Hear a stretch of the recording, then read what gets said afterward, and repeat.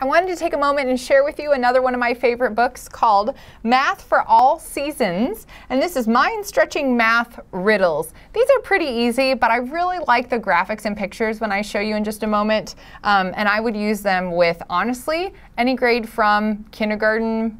I would even go up to 8th grade. So, and really even high schoolers would probably like some of these, even though they're a little bit easy. Everyone loves to be read to. That's the takeaway. Okay, let me read you one of my favorites. Hot tips. My ice cream's melting in the sun. It makes a mess before I'm done. On my clothes are many drips. Drat these cones with broken tips.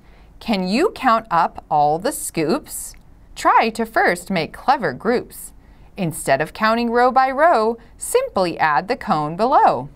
So what I like about this riddle is that we're really asking students to potentially skip count, to potentially multiply, counting different unique ways of counting. I like this. It's kind of stretching their brain a little bit. It's ice cream. Who doesn't love ice cream? And a dripping cone. Has everyone experienced a dripping cone? So all of these things, again, are things that I'm pulling students into math. They're getting more interested in math. So again, that's called Math for All Seasons. Let me just show you another one here. They have lots for holidays too, which is kind of fun. Here's one for Halloween called Scary Squash. Ghouls and goblins, ghosts and bats, tricks and treats and witches' hats, scary creatures in the night, jack-o'-lanterns glowing bright.